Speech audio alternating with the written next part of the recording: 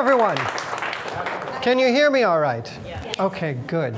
My name is Kyle Cherrick, and I am delighted to welcome you to Madison College's Chef Demo Series presented by Volrath, a terrific Wisconsin, over 140-year-old Wisconsin manufacturer of great kitchenware and professional cookware.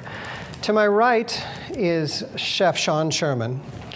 Chef Sherman, yeah, right? Let's do that.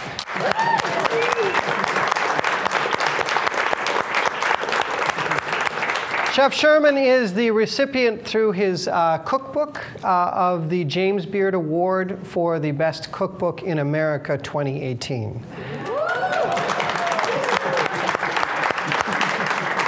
Beyond that, he is both the CEO and founder of the Sous Chef, has been cooking in the Americas and Mesoamerica for over 30 years, and is from the Lakota tribe, grew up in South Dakota, though we won't hold that against him.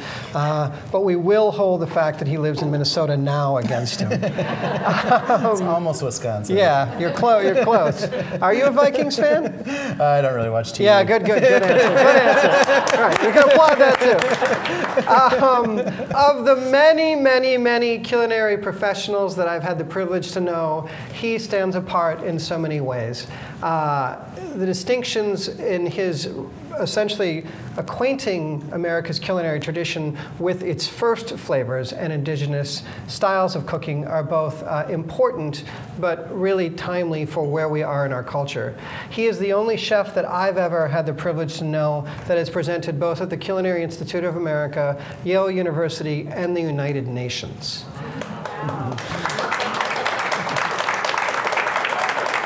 His commentary on NPR on Thanksgiving, telling a great deal of the true story of that holiday, was a clear light from a lighthouse through the foggy and mythologized history of America.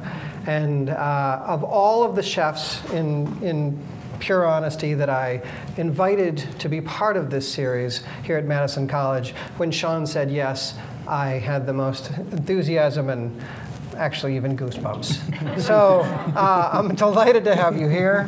We're just so, it's a really great honor. And we're going to plumb a little bit into your history, how you got to where you are now in your path. I drove. You drove. 4 hours from Minneapolis, I asked him. And what it means to be bringing forth what you are in America's culinary tradition at this time, basically, in our cooking history. Right. So let's start with the cookbook.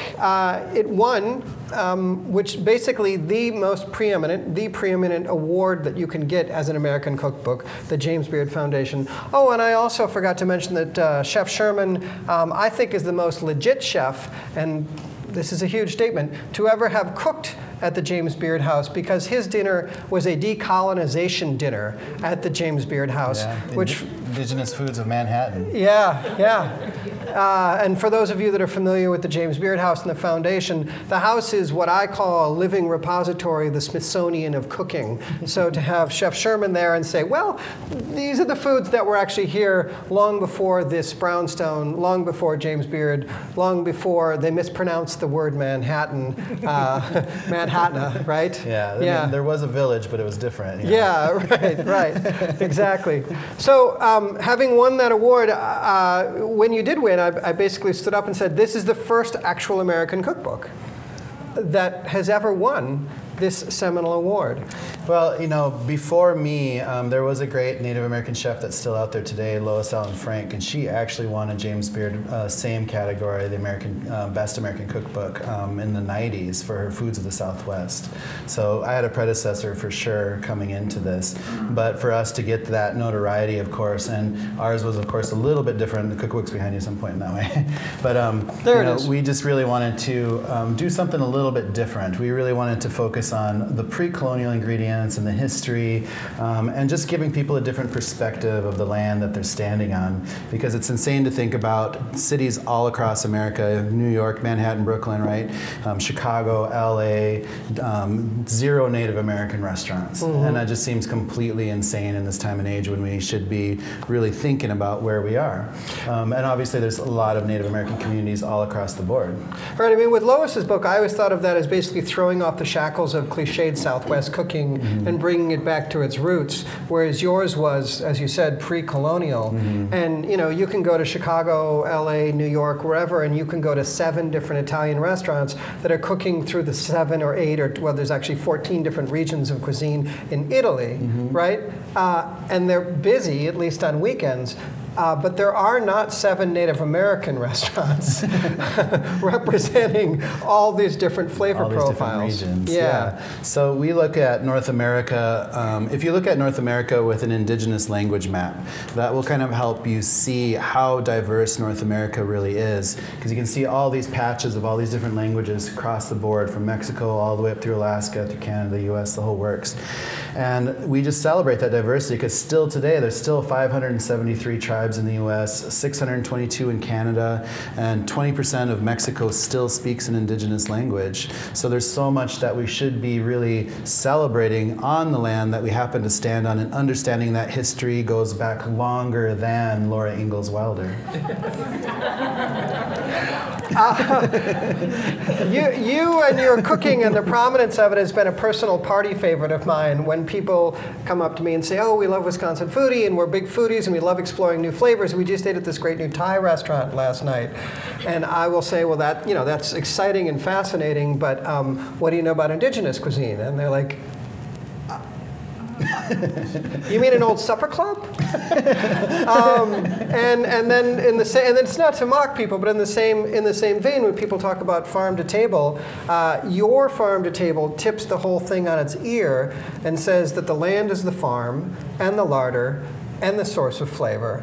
And let's go back to those things. Not even go back to let's just get to those things, because they've always been there. It's us that haven't been looking in that direction. It's not that the flavors disappeared. Yeah, so it's looking at this wonderful land that we stand on. And again, no matter where we are, we're standing on indigenous land. And people have been utilizing the plants around us for so long. All these indigenous communities had this blueprint of how to survive sustainably utilizing just the plants and animals, which is an amazing knowledge base to have, which has been obviously completely overlooked because we're so far removed from where we are. You know, because I have chef friends and they're excited about some of the stuff. They're like, hey, where can I get some balsam fir? Or no, they're like, where can I get some Douglas firs? Like, well, you have to fly to Washington probably to get that. Like, well, what's around here? It's like, oh, you can get balsam firs. Like, where do I get that? Who can I order it from? It's like, well, it's outside, you know. Right. Yeah. So it's just being, you know, that far removed from our foods, and you know, it's really important to think about that we can absorb a lot of this ancestral knowledge that the indigenous communities had for centuries and for millennia, surviving off of these wonderful plants all around us. So you know, it's just like you have to stop calling everything a weed. That just means you don't know what it is, right? You have to take the time to learn what these plants are for, because most of them are food. And when you have, we look at the plants with an indigenous perspective, so it's food, it's medicine, or you can do something with it. You can craft with it, you can make dyes out of it, you can do all sorts of stuff with it. So it's really understanding the true value of the world that we're literally standing on, and why it's really important to hold on to these natural resources. Because we've seen such, in history of where we are, we've seen such a destruction of our natural resources with immense deforestation, you know, environments changing almost overnight in so many different areas, but we still have all these plants that thrive and want to be here, you know. So we talk about how people really should think about using that land space better, looking for some of these ancestral farming seeds and things that have been growing in these regions for a long time, looking at just a better space, because we can landscape any way we want to. We should be putting food every single space that we can, you know, because lawns are stupid, right? We should be putting food down, because that's a waste of space, it's a waste of energy, right? You know, because we can just be putting all sorts of plants down that could feed us, that can heal us, that can do all sorts of stuff. And these are the lessons that we should be teaching our kids, because I talk a lot of doing all these talks and going to lots of places and working with kids, and it's unfortunate because, you know, kids today, they can name more Kardashians than they can tree species, right? I can't name any of the Kardashians, and it's a personal point of pride of mine. But I'm also kind of low on tree species, so yeah. So it's important just to be aware of the world around us, right? You know. Well, I love the story that when you were presenting at Yale or the CIA, the Culinary Institute of America, which is just north of New York, and I don't know which one it was, but you know, they were getting close to your presentation time, and the people that were setting up were like, "Where's Sean and his assistant?" And you were like, you were on the hill back behind the whatever, like getting ingredients. Like, he's out getting ingredients. Like, well, when's he going to get back? I don't know. He's just on the side of the hill. It's not a big deal. It's like 40 yards away.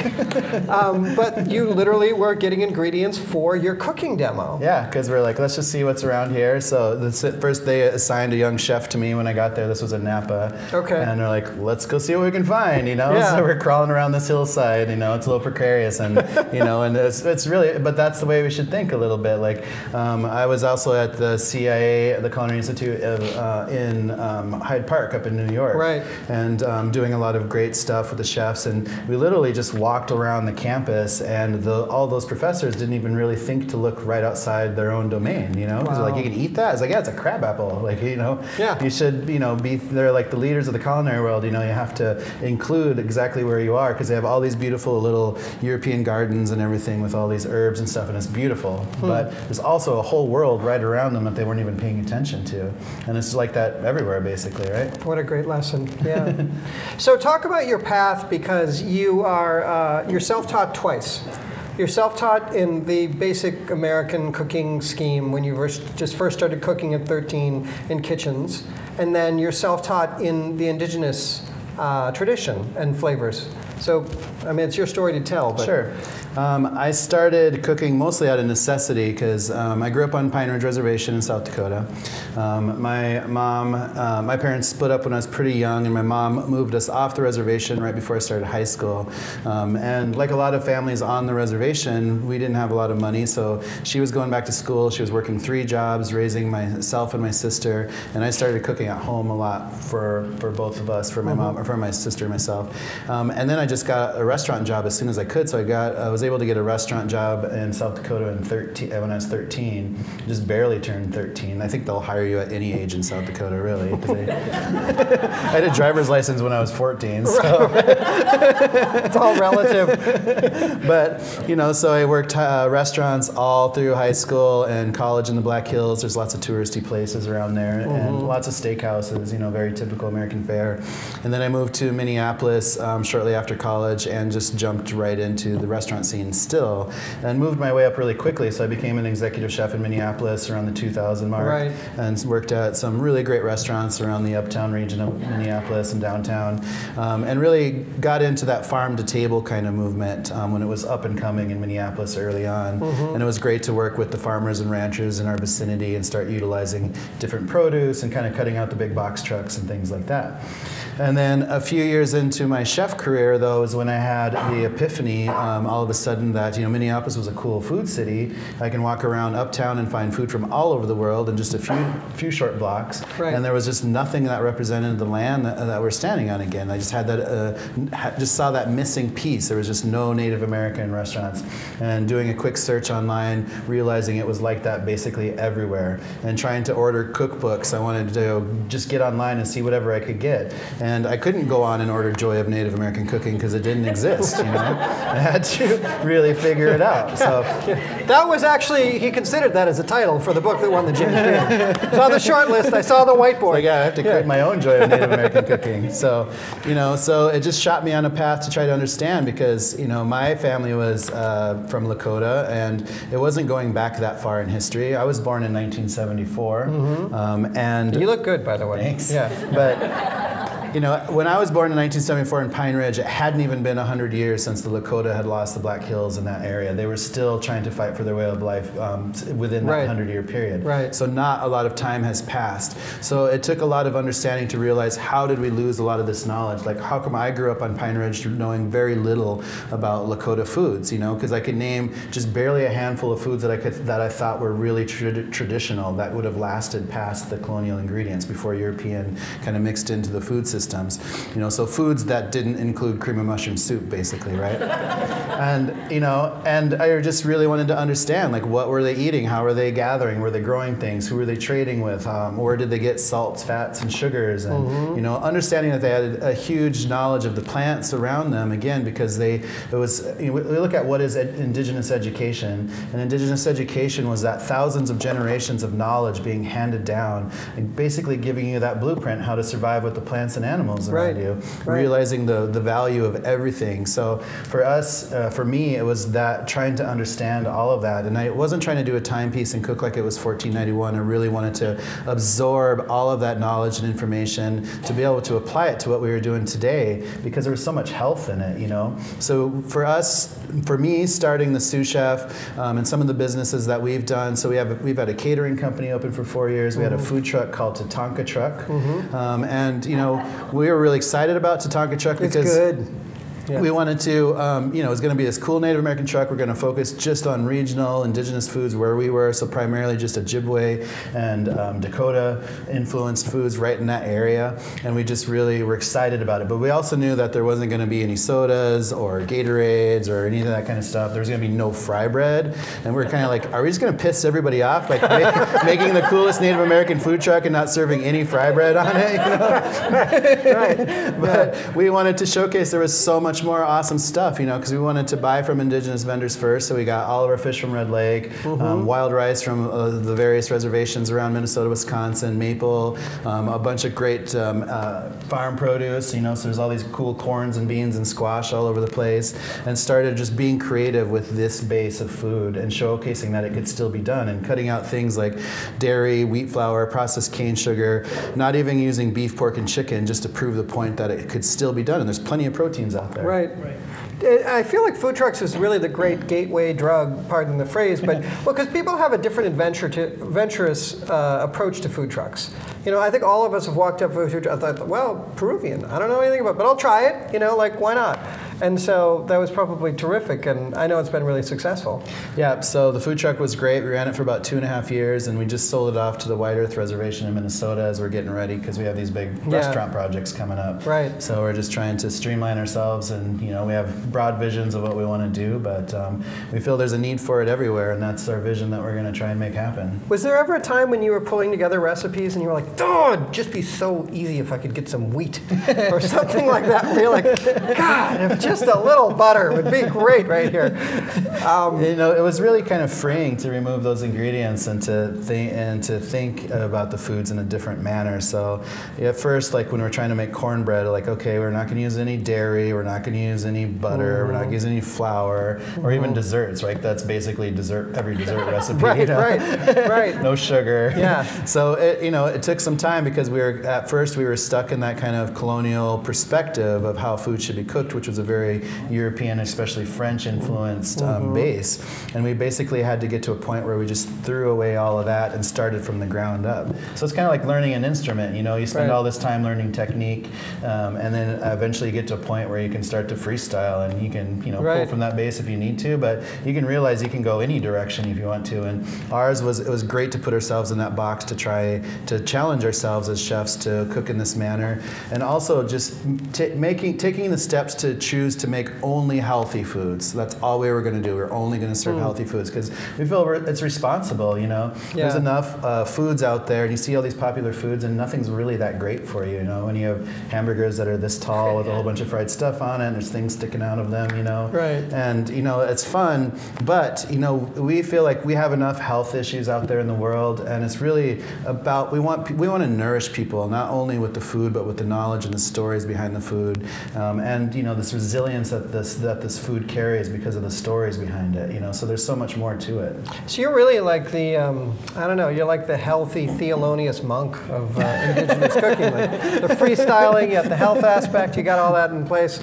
How do you balance, you're a chef cooking in the 21st century, there are all these incredible technological innovations, we've landed humans on the moon, we've got Tang, we've got induction burners, but then there are these techniques that the flavor only comes out through certain methods that are authentic and you know, time period specific. So how do you balance that in your cooking? Well, to hold on to the authenticity of the foods that we try to do, we really have tried hard to not fusionize even within the other indigenous groups around us, right? So it's not, and you can do it, it's fine. It's just the structure that we set up. So we wanted to cook really like, if we're here in Wisconsin, like what flavors can we pull that would be from right here, compared to Manhattan, compared to Seattle, compared to Taos or something like that, right? Right. So or way down in the Yucatan, right? Everywhere is different. So we wanted to showcase like everywhere you are, there's all sorts of beautiful foods to pull from. I mean, you can literally just throw a dart at a map of North America and start right there because there's going to be a bunch of cool stuff to utilize and do. And that was the challenge, like how can we cook with just the foods, flavors, and histories of right in this region. So understanding that base and understanding how simple the foods are and keeping those foods simple and keeping those flavors prominent for what they are was an important part of how we were going about this, because the foods were very simple. We can make the foods look beautiful. Like if you look in the cookbook, there's all sorts of great pictures of wonderful plates. But overall, like all those pieces that go into that plate are really simple pieces. You know? Right. They're just like some beans, just light with like one ingredient seasoned, or there's like the nixtamalized corn that goes so far back in history.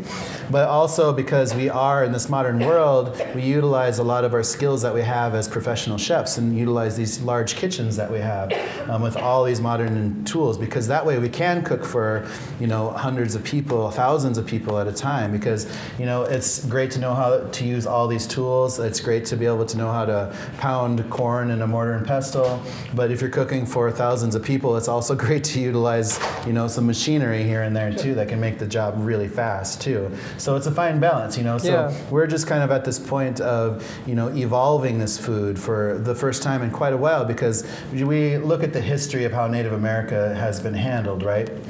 We see the 1800s as the time period when the U.S. government really pushed hard and took over a lot of these indigenous lands throughout most of North America. Ethnic cleansing. Basically. Yeah. And then you see the 1900s of this kind of perpetual state of them, like you're on your reservations, you guys just stay there, right, basically. So the 1900s become basically an entire century of oppression, you know, because it wasn't even, we couldn't even vote on Pine Ridge up until the 70s, right? Jesus. And actually, you know, even there's another weird history piece, like a lot of people might know about the Dakota uprising in the 1860s when the Dakota people were trying to hold on to their way of life, and they started clashing with the newly formed state of Minnesota and were eventually subdued. A whole bunch of them got hung in Mankato, and the rest of them were rounded up and put onto a concentration camp in Fort Snelling, which is right between, you know, Minneapolis and St. Paul. Right. And then the U.S. government actually passed an act called the Dakota Expulsion Act, which made it illegal for Dakota people to be in Minnesota. And there was actually a bounty out on Dakota people. So if you were caught in Minnesota, you can get $20, and $20 in 1863 was like $800 or something like that. But it wasn't just if you're, it was for their head. It was far more grotesque. Yeah, body part, head, something like that. Yeah. And then, but the craziest part is that time goes on, people, the Dakota people move back. There's Dakota reservations now in Minnesota, but that act was never removed. So still today, it's actually illegal to be Dakota in Minnesota, in your homeland, because of that act that happened in 1863. So how are you not just pissed off all the time and like trying to force this cuisine down our throats in the best and worst way possible? I mean, I think probably everyone in this room has their own, right, select group of resentments. You would have a pretty legitimate one. Well, you know, we look at food as something that's healing. Food is something that we all have in common, no matter our background, no matter who we are, no matter where we come from. And our food of our ancestors is something that we hold on to that's so special to us. For a lot of indigenous peoples in different various areas, a lot of that knowledge, food knowledge was wiped off the map during the assimilation periods, you know, in the early 1900s and still today, really. Right, right. And so we look at food as something that can really showcase and really bring a better understanding, especially to Native cultures, where people should have a better understanding of Native cultures, of the land that they're standing on, because this was all Native land and still is Native land, you know? Yeah. So for the work we do, we stay on a very positive path, and we just showcase the beauty of this food, the beauty of this knowledge that people can really truly understand, of having that connection with the earth and the plants and the animals and that spirituality that goes along with it, and just so much more that people can really utilize. You can go outside your back door and you just have so much food and medicine right there that's been completely underutilized, you know? Yeah. Because indigenous peoples were using hundreds of different kinds of plants in their diets, and it's extremely healthy to eat like that. Where we look at today, most people eat less than 20 different varieties because they go to the store, they buy the same thing every single time. You get tomato, onion, garlic, apple, and you can barely count to 20, you know, for what you eat on a normal basis. So it's important to think like there's all this stuff right outside our back door, and we should be utilizing that knowledge. You make a great point just for, and I mean, I think we probably have one of the more complex diets because of the industry that we're in, but you make a great point in just how we eat. Yeah. So you've spoken at the UN, you've won the James Beard Award, Best Cookbook. You were the voice on NPR on Thanksgiving, telling the story of the actual Thanksgiving. And that was actually in a Time magazine, and NPR did the interview, Yeah, I mean, that's a huge mantle. Yeah, and we feel really honored and really lucky to even have that platform to be able to voice a lot of this perspective, because the indigenous perspective is often so overlooked. Right. And that's just because of the state of things that happened, you know. So, you know, it's a tough period. So for us and our small group and the friends and our networks who are working really hard on revitalizing indigenous culture through food and the food sovereignty movement that's happening with Indian country across the board. You know, we feel all very lucky that it's starting to gain momentum and people are noticing, and we're hoping that we can start to see Native American restaurants all over the board someday. So where do you, Sean Sherman, I know the answer to this already, but I want them to know. What do you do with that mantle? Where are you going with all this? So our vision, what we're working on right now, we wanted to do something bigger than just open up, say, a restaurant in Minneapolis, because that literally would have locked us in a box, right? And I don't want to be locked in a box. Right. So we started a nonprofit called Natives, which is short for for an acronym is North American Traditional Indigenous Food Systems. So Natives is our vision of what we're trying to do. So through Natives, it's a 501c3. We're opening up a brand called the Indigenous Food Lab that's going to start in Minneapolis because that's where we're based out of. So Indigenous Food Lab is a live restaurant that's open to the public, and it's going to have a training kitchen so people can come in and take classes, so we can teach people indigenous education around food. So food, native agriculture, seed saving, soil management, farming technique, ethnobotany, wild food, identification, usage, harvesting, cooking techniques, food preservation, you name it. We're going to have a platform to be able to offer classes around this really important knowledge that we should be a part of our curriculums, right? And our goal is to use the restaurant as a training center so people can come work inside the restaurant with us, because live on-the-job training is so valuable, and we want to be able to offer space where we can do support and training, because our goal is to work with the tribes around us to help them to develop their own indigenous food entity in these communities, because food access is a huge issue out there. There's some native communities that all they have is a gas station, and it's 60 miles to the next grocery store, and your only choices are commodity food program products or a gas station products, which is just try to find something healthy in a gas station, right? It's just not going to happen. So we want to create something that promotes health and culture, because each one can be unique to the tribe that it's in, with the language, the culture, the history, the land, the food, all of that. And it can open up doors for them to become more food producers. They can be selling things that are specific to their areas into that network. And we want to take this whole model of Indigenous Food Lab in the city and satellites in the tribal regions and move it all over the place, so we can open up Indigenous Food Labs in cities everywhere. We can be in Seattle, we can be in Chicago, we can be in Denver, we can be in Phoenix. Sarasota, you can be everywhere. And each one can spread out around it to whatever tribal regions are in there to create this broad food network. And we can do it in not only the U.S., but throughout Canada, Alaska, and eventually even Mexico, and hopefully kind of set a precedent for other indigenous communities around the world, because we see this vein of indigenous communities around the world. We've been able to travel around the world quite a couple of times now and work with people, indigenous communities from all over the place: Africa, India, Southeast Asia, Australia, New Zealand, Hawaii, South America. Same story, same colonial history, same destruction, same assimilation, all of that. And then destruction of the foodways, where their original traditional foods were so healthy, with so much plant diversification, really healthy for the environment and the soil, low glycemic scale, so you're not just turning things into fat to create diabetes and cancer and heart disease and all these other issues that we have. Because all of our foodborne illnesses it's what we're putting in our bodies physically. We're taking it with our own hand and making ourselves sick with the food choices that we have. Right. But some communities don't even have that choice. They just eat because that's what they have available, because they need to survive. But we can make a difference if we can spread this knowledge out there how to perceive utilizing the land differently. So that's our main goal. Yeah.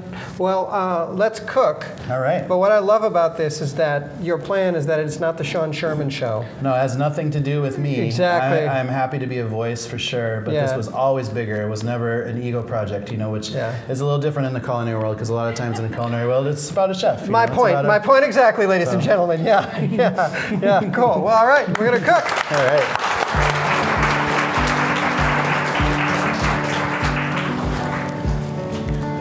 When you win the James Beard, by the way, you get this really nice leather knife-carrying bag.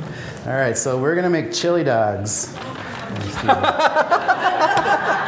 Or not. Oh my God! Welcome to the State Fair segment of the I am from Minnesota. No, the Madison I'm from College South Dakota. Chef Demo Series. There's a couple pieces. So we just like to look at foods in a few different ways. And I wanted to do a dish that had a few different styles of things that we can play with, and flavors that you can find right here, and they do have a cultural history right here. So basically we're going to make some, we have which fish did we get? I didn't even ask. We got a beautiful whitefish. We got the beautiful whitefish. Was it from this region, right? Correct, yeah. So we got some whitefish fillets. We're gonna make wild rice crust with that, and it's just going to be really simple. So there's a little bit of sumac in the crust and a little bit of salt, and it's just a really simple dish. And then we're also going to talk about nixtamalized corn. So we have this beautiful corn, and this is Oneida white corn. So this is from up in Green Bay, right? And they're growing this really wonderful seed that's been with them for so long. For millennia upon millennia. Yeah, for a long, long time. So it's a really special thing. So we're just doing the simplest thing to it is nixtamalizing it. If you don't know what nixtamalizing is, you might know that as turning it into hominy or pozole, depending on which part of the country you might be from. But if you think about Native American agriculture, indigenous agriculture, it starts in the bottom of Mexico, thousands of years back, shoots both directions, North and South America, throughout the whole Caribbean, all along the eastern seaboard, up into parts of Canada, all the way up the Mississippi, Missouri River valleys. So just huge spread of where indigenous agriculture was happening. So in these regions, people have been farming around here for almost 2,000 years. I mean, people think of maize as being something that the Spanish encountered and that it's just a Mesoamerican crop, but it had made its way all the way this north. And same with squash. In fact, you probably know this, but one of the extensions of UW Green Bay on an architectural dig in Wisconsin found a squash that had been buried that was over 5,000 years old. What's amazing is that it still had seeds in it, so they replanted and grew it. So talk about discovering flavor profiles that have been lost to time. So we work with a lot of seed keepers around the U.S. looking at seeds from all over, from Mexico, from the Southwest, from New York, from North Dakota, and there's a whole, from Wisconsin, from Illinois, there's a whole bunch of beautiful indigenous seeds out there, all sorts of varieties of corns. There's like blacks and yellows and golds and greens and whites and all sorts of colors out there, right? And the same with squash, there's all sorts of styles. This one's called Getio Kosaman. This actually comes from the Miami tribe. And it's got a Potawatomi name. Which we're not from Florida, by the way. The Miami tribe are not from Florida. Right. Ohio is what we call that area now, but exactly. Definitely not from Florida. But there's all sorts of wonderful squash all over the place out there, and again, beans of all sorts, sunflower seeds, amaranths, and beautiful tobaccos, of course. There's all sorts of cool stuff that people are growing all over the place. I was just down in the Yucatan and exploring some of the Mayan communities, and it's great to see, like, there was, thousands upon thousands of people still speaking Mayan fluently down there. And learning about how advanced they were with architecture, agriculture, sciences, and all this stuff. Like, such an amazing history down there. And again, a lot of the same stuff because it just gets tackled by colonial peoples, the Spanish coming in, right? Right. But still, like, corn culture and having that connection with the Mayan people directly and being able to talk about the corn, because we're just kind of like distant cousins, basically. So it's really great to see some of these pieces, but wherever corn culture went, the nixtamalization of corn followed it, because what happens when you nixtamalize corn, you're gonna take some boiling water, we're gonna add a little bit of wood ash into this water, and add a little sifter thingy somewhere around here. Right here. And you just kind of sift it out But what happens when you add wood ash into the water, it creates an alkaline bath. So when you're learning about cooking, you learn about cooking with acids and alkalines and the different ways it affects food, right? So when you're cooking the corn in the alkaline bath, what really happens to it, well, first the outer, like the hard shell, skin on the corn will soften up and eventually rub away, and the kernel itself will swell up. But the most important thing about this process is that it actually makes this corn extremely soluble for your body to absorb the minerals. Right. So whenever you cook anything down into ash form, all that's left are the minerals, basically, right?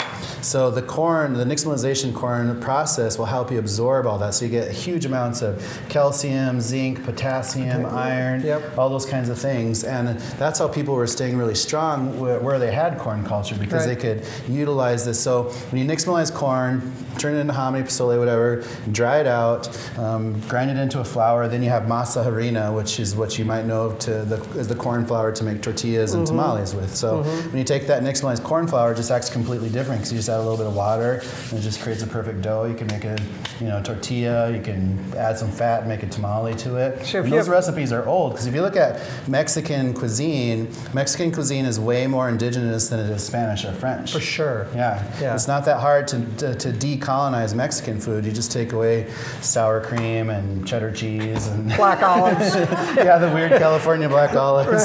Right.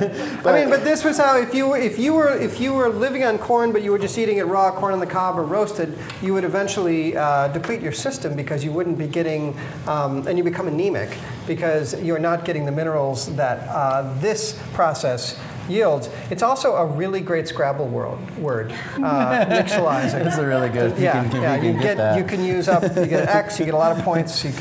No one else thinks of it. Anyway. Yeah, because when the Spanish and Europeans first discovered the corn and started bringing it back towards Europe, they thought, oh wow, what a great crop! We can feed a lot of these, especially these newer conquered countries, because they were going crazy. They were all over the place, right? Yeah. So, but they actually didn't know about the nixtamalization process. So when they were feeding people just straight corn product, they made a lot of people sick. So because they weren't getting the vitamins that they needed, they didn't take the time to learn, from the people on this side how to actually process the seed. It's the same price. The story of native plants going to Europe is almost its own payback. I mean, between corn and potatoes, there were so many things that if they just paid closer attention, there wouldn't have been that, Yeah, because people have obviously been working with this food for a long time and really pretty much had it down. Right, so. It's fair to say, So anyways, whenever you nixtamalize corn, you get that final product. So when you get to this process, to this stage. Can you see it on the cameras, everybody? I don't know, can the camera see it?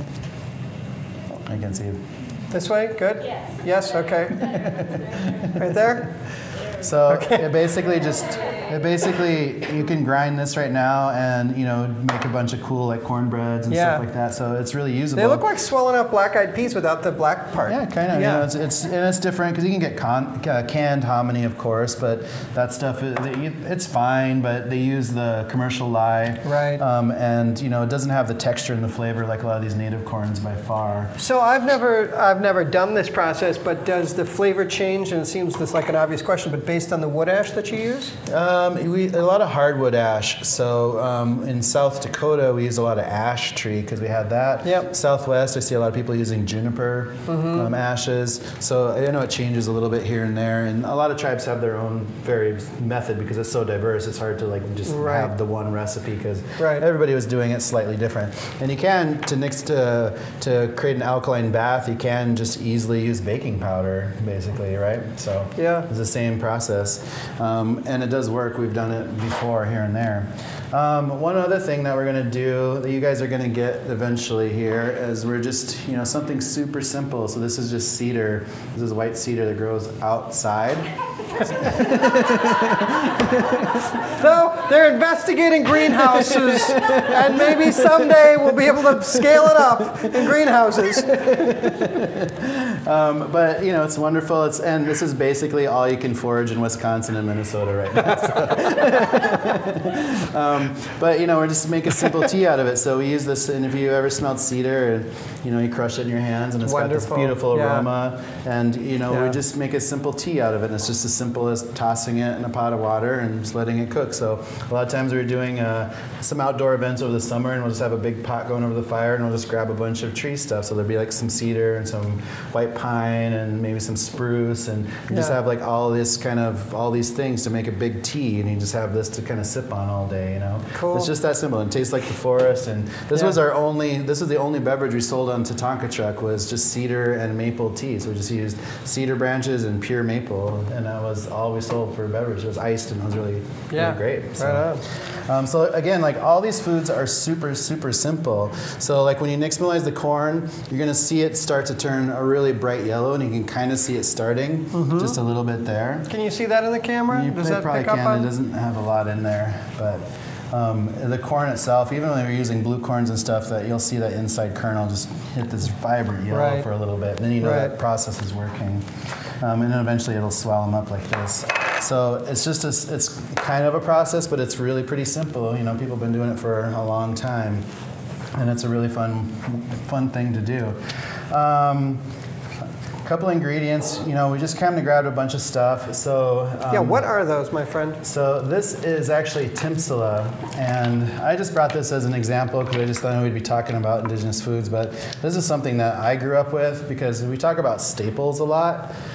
So this is a prairie turnip that grows out in the Great Plains. So this was all over when I was growing up. This was in my backyard. And this is really typical to see in Lakota homes. A lot of times it's just wall decoration, but this is how people were surviving in the Great Plains for a long time, because this stuff used to grow all the way from Texas all the way up into Canada along that huge stretch, you know. But we've lost a lot of it. Part of the way some of the land had changed was, number one, loss of bison. Sure. Because the bison would grind up, chew up the ground and help this plant grow. And people would actually follow this as it was growing in seasons and kind of move with it as it kind of flourished northward, right? Wow. Because it was a huge staple, because you can grind this up into a flour, make breads with it, and do all sorts of stuff. So is this dried at the moment, but it would be so soft like a... Basically, when you harvest it, you peel it just to kind of get this white bulb, and then they braid it up with the roots. And it's just this huge, long braid. Yeah. You know? So, and this was pretty typical styling. And we grew up with a lot of this. We harvested those a lot growing up, and you had to get them you had to wait to the right time, because the plants would grow and we'd see it, and then you had to wait till it's seeded, because if you took it too early, then it wouldn't be there the next time around, right? So you had to wait till it's seeded, and then you can pull it up. But then if you waited too long, it would actually dry up and break off, and then you didn't know where the tubers were underneath the ground. So it's just thinking about staples, because like where we are, you know, wild rice has been such a huge staple for these lake and forest regions, you know. So this true wild rice, if you guys have only had black wild rice in a rice-a-roni box, that's not true wild rice. It's from the Roni tribe of California. The Roni tribe. Everybody knows that, Sean. They're around San Francisco. Yeah, right. But anyways, you know, we are so lucky that we even have this stuff growing around here. We've lost a lot of it, and you know, it's such an important resource, and that's why we see a lot of people working really hard to try to keep oil pipelines out of their natural wild rice beds, because we don't want to even chance losing more of this beautiful resource, because we should have enough of this to feed everybody. You know, there's so much wild rice that we could be producing. And it's just been something that's been keeping, you know, making people happy, indigenous communities happy, and surviving off it for such a long time. And it used to grow en masse, basically from the Finger Lakes of New York all the way through almost to the Dakotas, much like cranberries. But if you think about now where you get great wild rice, you get it from northern Minnesota and a little bit of northern Wisconsin only.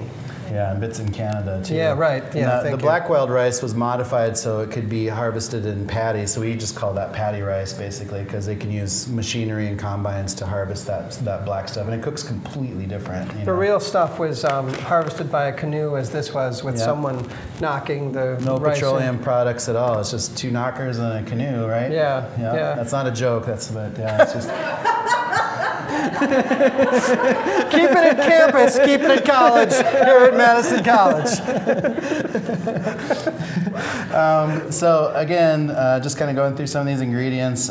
We used, these beans are some small white beans. So Great Northern beans actually have a history of coming from the North Dakota tribes, like the Mandans and the I didn't know that. But a lot of those great beans, come are from North American. Exactly. Yeah. So these are actually white tepparies, and these come from quite a bit south of us right now, but they're just a great Native American varietal. But there's all sorts of cool native beans out there. And we cooked this down with cedar, so we just threw this into the mix when we were cooking the beans. And these kind of beans actually are really tough and they take forever to cook. You know? But we're just going to do a really simple preparation with that, with some of the cedar. And then we're going to do the fish in a second. And yeah, it's just going to be a really kind of simple. As you were discovering recipes and creating recipes like this during your 6 years of your second self-teaching, right? You're a self-taught chef twice. How many times did you almost poison yourself, make something really awful, realize these two things do not mix? You get where I'm going here. Well, I've.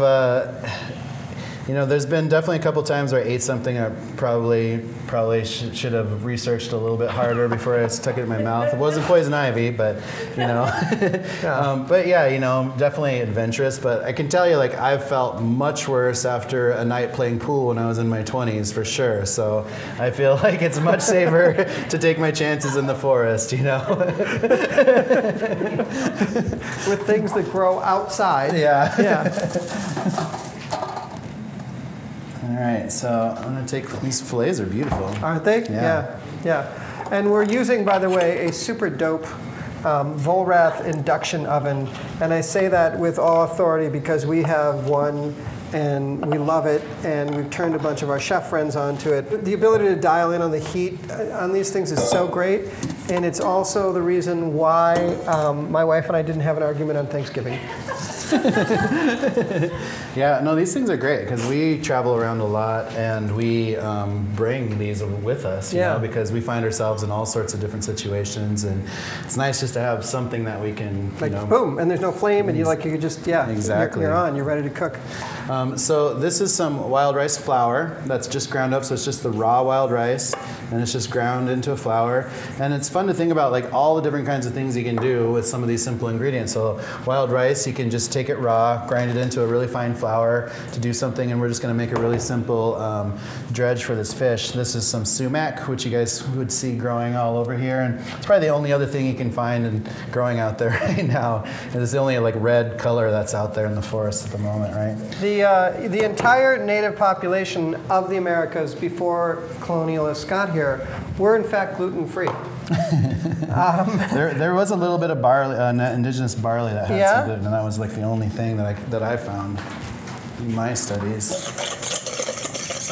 So we've got a little bit of salt, and if you guys want to know about salt, that's another pretty cool history. Yeah, lay it on us. So salt, of course, humans need salt to survive. Obviously, you need sodium in your diet, and we look at where were people getting salts. So where I was at in the Dakotas, North Dakota is basically one gigantic ancient ocean bed, right? Mm-hmm. Yeah. So there's a whole bunch of springs that come up from the bottom through North Dakota and pop up, and there's natural salt springs all over the Dakota. Yeah, there was an inland sea that went through the middle of North America. Mm-hmm. And people would just harvest that salt water. So even along the edge of Minnesota and North Dakota, the Red River area, that whole northern part of Minnesota was a bunch of salt springs throughout that whole area. And farmers have been battling them forever. They try to dynamite them because they think it's not good for their soil. But it is what it is. But so that's one method that people were getting salts from.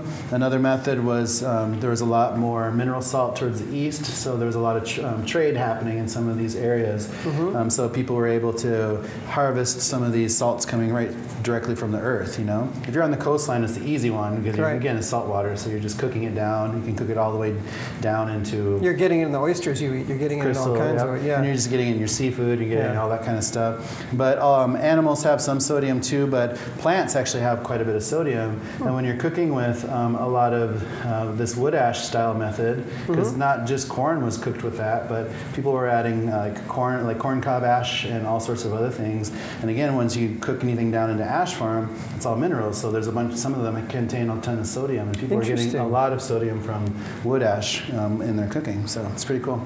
Yeah. So I know you're not using olive oil here, Chef. What is it? I don't know.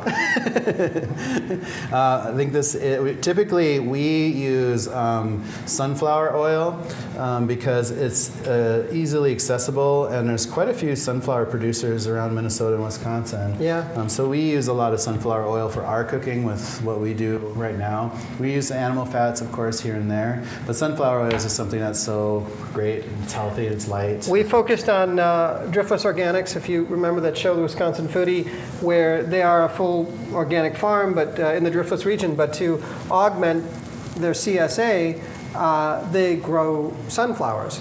But you can't just grow a few sunflowers to turn it into sunflower oil. So they did 50 acres.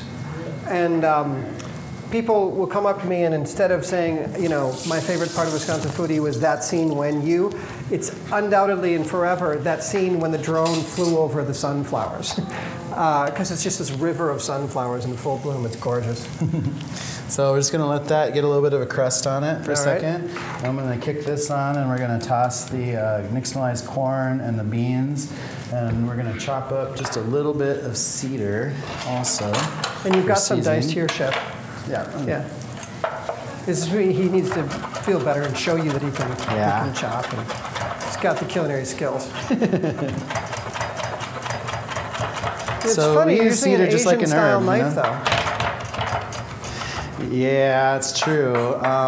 You know, this summer we did a big event in Tama, Iowa. It was for an indigenous food conference, and we harvested a bison and used it over the course of the few days to feed a few hundred people. And people were saving all the bones and all the pieces to it, just like we would normally. And it's actually a bone that people would sharpen. They'd use it as a squash knife. You know, so it's really super cool. Yeah. Wow. So you see that in a lot of the. We've made really good connections with a lot of museums. So Field Museum, Heard Museum, Smithsonian's, and been able to tour a lot of their collections and see a lot of these pieces in real time, which has helped us really kind of solidify a lot of our theories and what we think people are doing, and just see in real time like a lot of these beautiful things, you know? Right. And just see like how, of course, food is playing such an important role in everybody's life. Was there ever a time with one of those museums where they had it labeled as this and you said, no, that's thus? Yeah, a lot of times it's really pretty normal to see that because a lot of these things just get documented past real quick, so it'll just be Native American tea, and that would be like, well, that's Labrador, you know, or something. So a lot of times it's just mislabeled completely, and you know, so it's great for us to be able to work with some of those collections to be able to see, you know, the value and then what they really are, and just completely there's so many times they're so mislabeled, because I've been to some museums where they'll pull out a bunch of stuff like, oh, we pull out a bunch of Lakota stuff for you to look at, and it's like, well, that's obviously Anishinaabe because it's just like, you know, just the simple floral work compared to the geometrics, you know, like, but it says Pine Ridge, like, well, somebody might have, you know, lived in Pine Ridge, I don't know, but you can definitely tell, you know, there's some simple pieces there. Which is the equivalent of like, you know, just like European this, and you pull out something like, well, that's pretty much Polish, even though you have it in the Italian exhibit. Take my word for it. That's looking good. So the squash, all we did to it was roast it till it was super tender, which I have some right here. And I got one more bowl.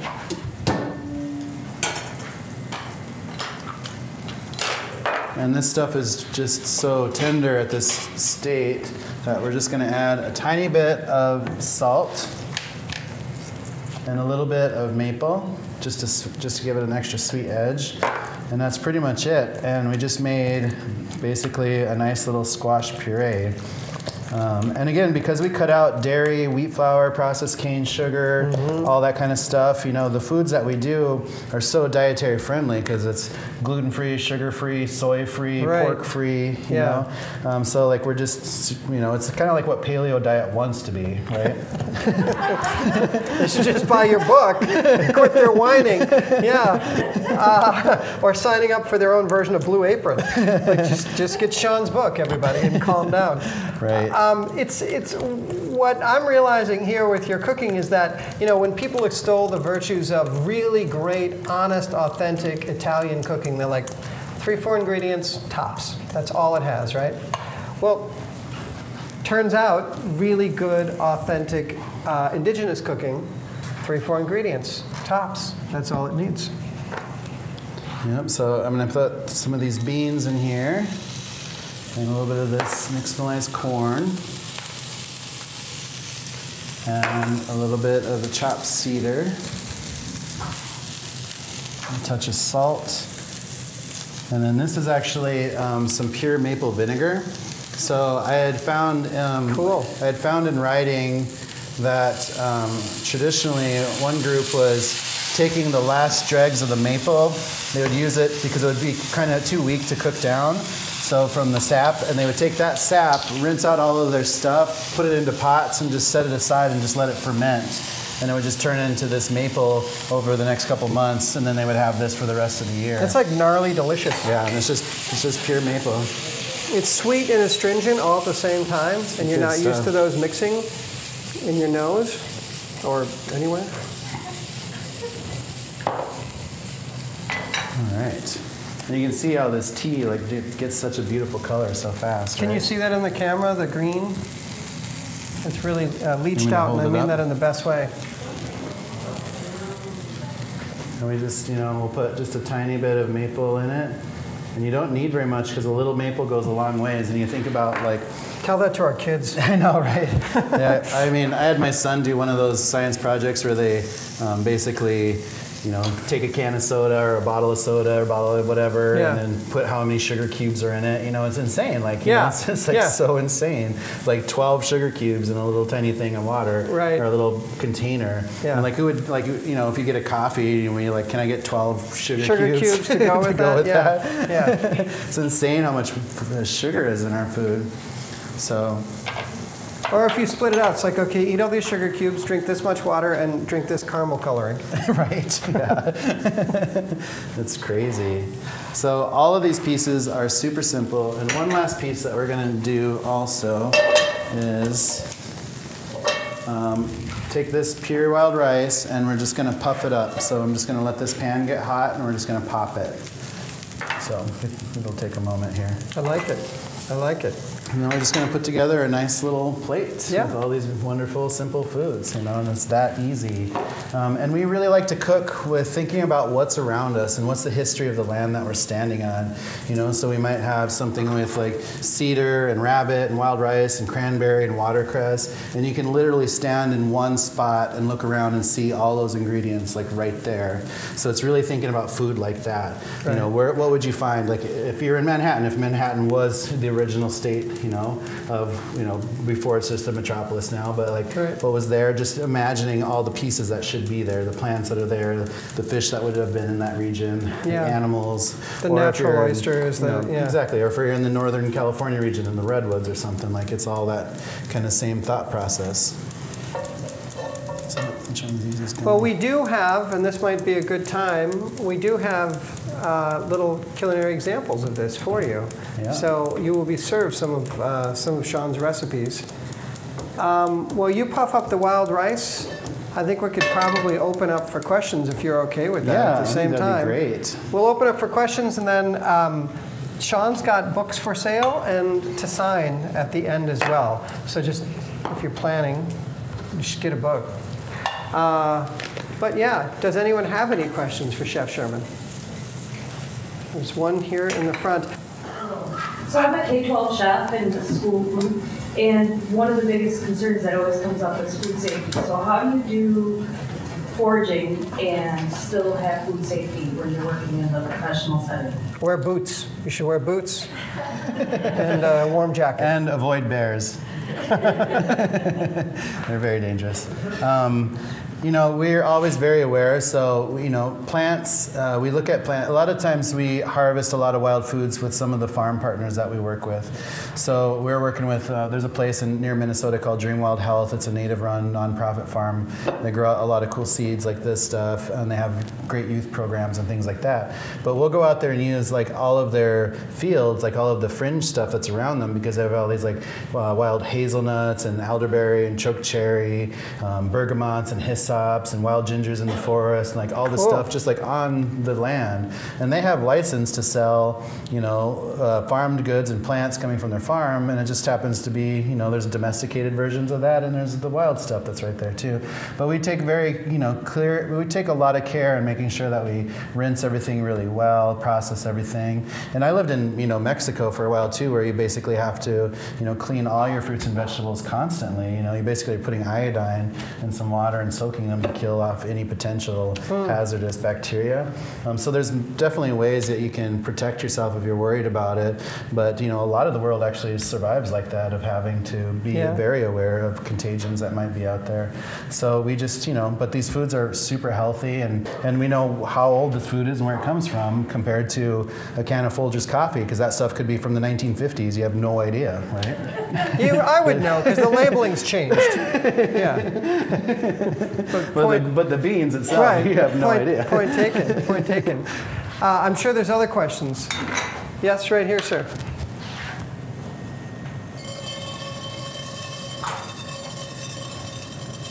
We're talking about the sodium content in foods, and here you're obviously using refined salt. How much would that have been used, refined versus? So mineral compared to like where I read for a lot of where I was at, it was mostly like a really salty tonic that they'd cook down, not into the powder form. But I've seen other places where they would actually cook it all the way down. Where like basically it'd have a big like rock with a divot in it, and just pour the water in there and just put like a hot coal in there, and it would just like, or a hot rock, you know, and it would just boil out all that water, and all that would be remaining would be the residual salt crystals and stuff like that. So they're able to scoop up and use that for seasoning. So there's quite a few different ways, you know, and again, there's a lot of diversity out there, so it's hard to say there was just one way to do everything. And that's the second oldest form of cooking archaeology has discovered. I mean, basically that pot before we could form them, right? And then when they could be formed with clay, but where water was heated underneath a fire or near a fire, or more specifically, stones were heated to a great intensity, moved with branches, and then put into that water. Yeah. So it goes. We call that sous vide, right?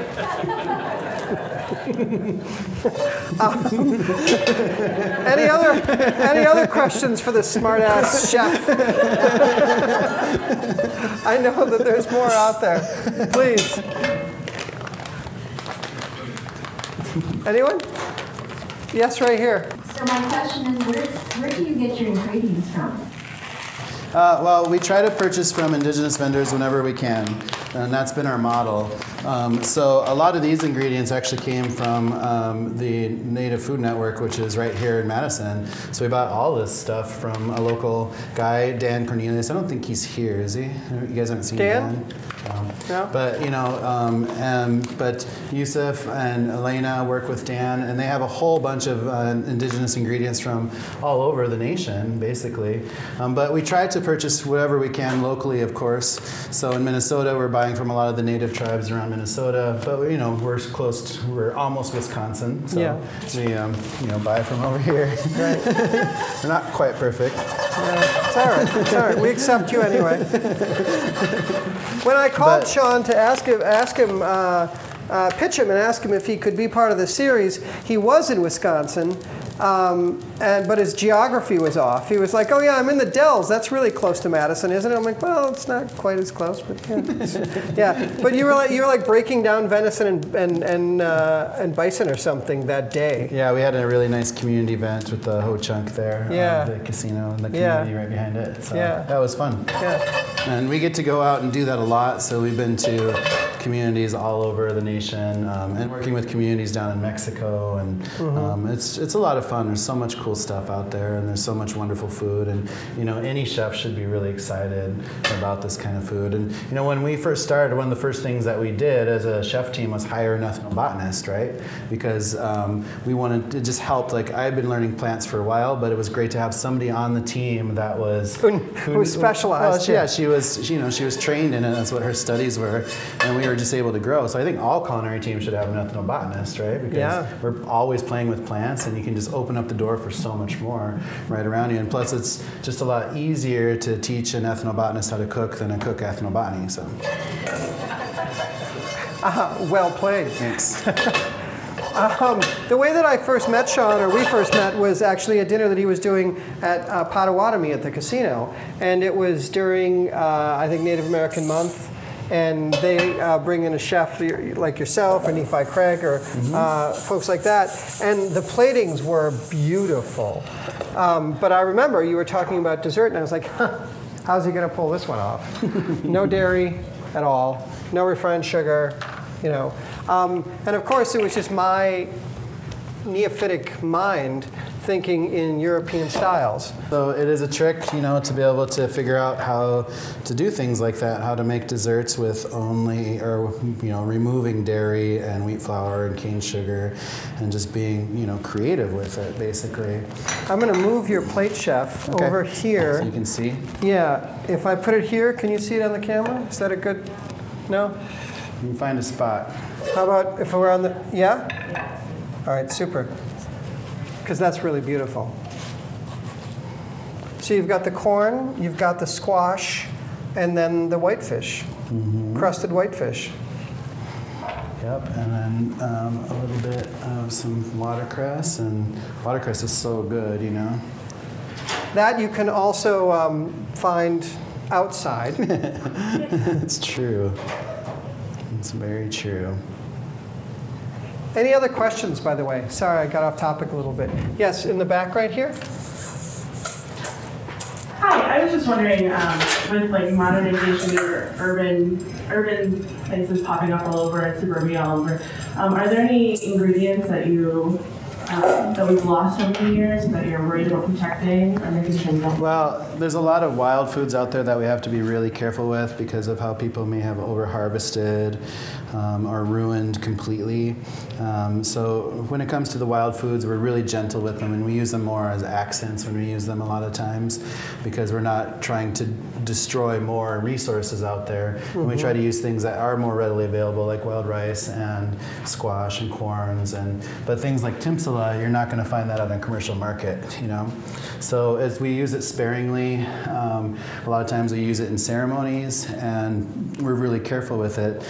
But you just have to be really conscious of it, and we talk about cultural appropriation even a lot too, because some people might want to capitalize on Native American foods because it's new and it's going to get hot and things like that, and some people who are non-Indigenous might want to jump on that and open up something and try to do it, but might be doing it wrong. It might be pulling the wrong resources through it and not benefiting any Indigenous community out of it. The Taco Bell effect. Right, a little bit. And we look at Mexican food as a perfect example, because Oaxacan food is super hot right now, and we see some of the top chefs all over the place celebrating Oaxacan foods. But we basically they can have some really dangerous conversations of basically Columbusing, like, look, I'm a European chef and I discovered this wonderful cuisine. Right. So we want to be really clear, because it's really important to allow the indigenous peoples, especially of this continent and South America and many other places where colonialism played a really hard history, for them to define what their foods are going to be for this future. For them to be able to have that voice and that opinion to make that happen. They need to be able to create that definition. And it's the same, at the James Beard Award, because my friend Michael Twitty won 2 awards during that. And his work with Afro-Culinary and really trying to redefine what that really means. And those opinions are really important, because America has had a really rough history. It's been an extremely racist history, and a lot of bad things have happened. And we're at a point in history where we can really start to redefine how we move and how we can be more inclusive with culture, how we can hold on to these cultures and not try to assimilate everything into one, but to really celebrate the diversity that's out there and showcase the importance of all these different cultures around us, especially when it comes to, well, for us, when it comes to the indigenous communities, because we just want to give back, especially I want to give back, growing up on Pine Ridge, where still today, it's over 70% of the population living in poverty, meaning they make less than $6,000 a year for the family, right? Wow. So yeah. There's a lot of work to be done, and there's a lot, obviously, there could be a lot of opportunity for Native chefs and young Native kids to come in and do this kind of work.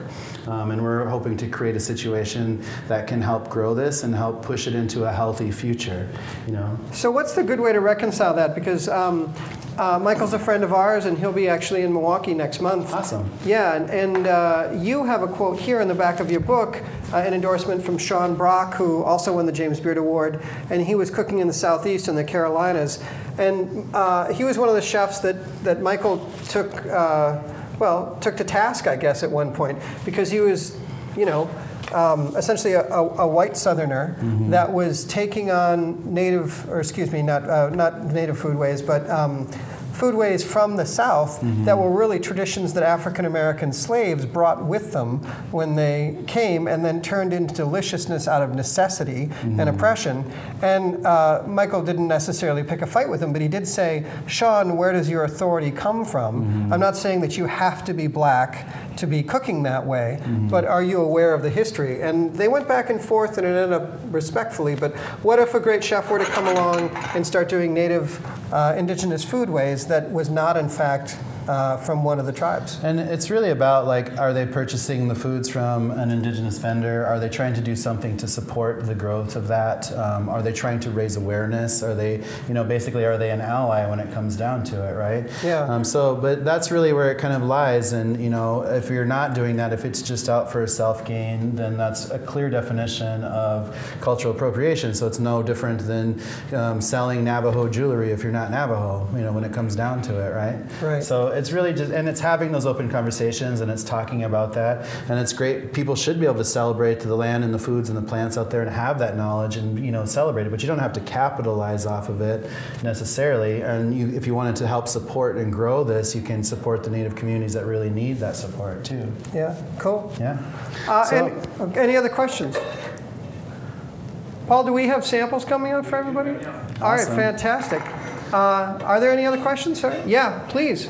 Keep them coming. What, if any, would be a role for agriculture in your sort of project? What would the role be in agriculture? Or what would the role for agriculture be? I'm on the board with Dreamworld Health, which I talked about briefly, which is a native-run farm in Minnesota. I'm also on the board with Seed Savers Exchange, which is based in Decorah, Iowa, and they're one of the nation's oldest nonprofit seed banks in America. They have 70,000 seeds in the bank or something like that. Cool. And this last year we did a program where they looked through the vaults to see if they could find any seeds that hadn't been utilized that had directly come from native tribes, and were able to pull out over 100 of them. And last year they grew out 25 of them for seed to get them back in the hands of native farmers and growers, because we're creating this demand, and there could be a great opportunity for the tribes to really grow out some of these pieces that directly belong to them. So there's all these wonderful Potawatomi seeds, of course, like the Oneida corn. There's Hidatsa, Mandan, Ponca, Pawnee. There's just so many different groups out there that were part of this corn culture and agricultural movement that had happened centuries and millennia back that could be celebrating, because we're lucky that we have any of those seeds left. So agriculture is a huge part of it, but then we also look at a huge chunk of North America where agriculture didn't happen, but they were celebrating more of a permacultural design by really making sure that these plains and these forests were actually really well maintained to be able to produce a lot of food. So agriculture is a really key piece, of course, and it has an immense history.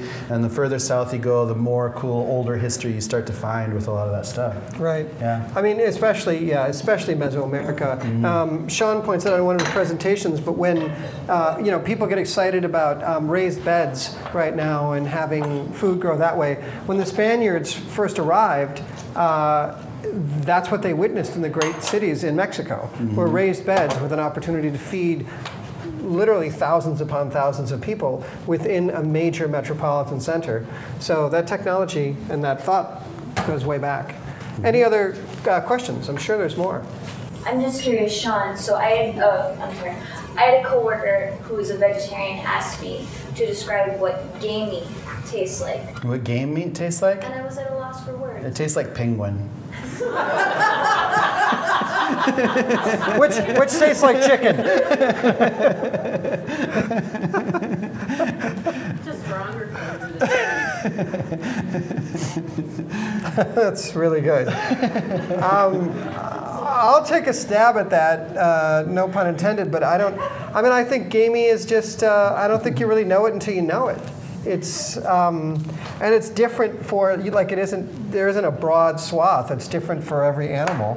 Yeah. And it's different for every animal at the time that they were harvested, meaning at the time and the preparation method. And there's a lot of variables into it. Yeah. So people will say lamb is gamey sometimes. Right. People will say venison is gamey. But if you cook it down, like we just had venison back there and it was amazing. It was, right? yeah. So you can process foods in different ways, but it is important to know some technique to be able to make foods taste good, because humans love food, and chefs like to make food taste good, ideally. Right. I mean, deer hunters in northern Wisconsin will say that because there's so much wild sage up there, that the deer is already pre-seasoned with sage. Mm-hmm. And I've never tasted it, but there are people that I know that swear that there is a sage taste to that deer. So it's like antelope and mule deer and things like that in the Dakota plains, because they're surviving off of those kinds of plants. Right. So you get a little of that flavor in there. So it changes. Yeah. It definitely changes, but it does taste like penguin. Which is on page 148. It's a great recipe. Any other question? One last question, and then we'll let you continue munching, and Sean will come out and sign penguin is some actually the new state bird of Minnesota, too, just so you know. You're right here. Uh-oh. Uh-oh, Dan's got a question. I actually just wanted to give more of a shout out and just go into a tiny bit more detail on a couple of the ingredients. The wild rice is Wisconsin hand harvested wild rice, and then the whitefish. Now it's kind of crazy to me. We've got fish fries all across southern Wisconsin, and despite all of this, eat local, buy local. I don't really know where you can go to get whitefish. This whitefish is a Lake Superior whitefish from Red Cliff. It's actually from a fisherman by the name of Matt Hipsher. He also does grass-fed beef, but the whitefish eats low in the food chain, so it's not accumulating as much of the mercury and the other biotoxins as like a lake trout or a salmon would. So it's really healthy for you, and so just as you're thinking about ingredients that you might be buying, you can oftentimes find it at the Willie Street Co-op, a seafood center, and we're working with Red Cliff actually on opening up a fish processing facility up there. So just wanted to give a little bit more context on that ingredient. Thank you, Dan. Mm-hmm. And it's true, all you good Wisconsinites who go out and eat whitefish or perch, fish fries or cod, certainly on Fridays, most of that is coming from the Baltic Sea.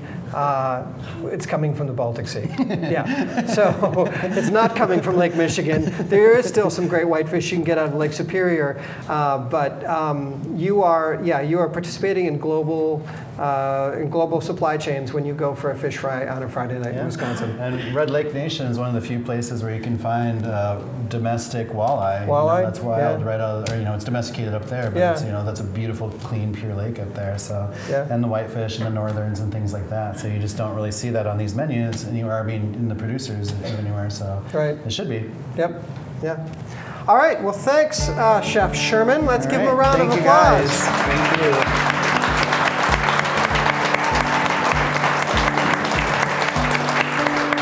This is a real treat for me and a treasure. Thank you, buddy.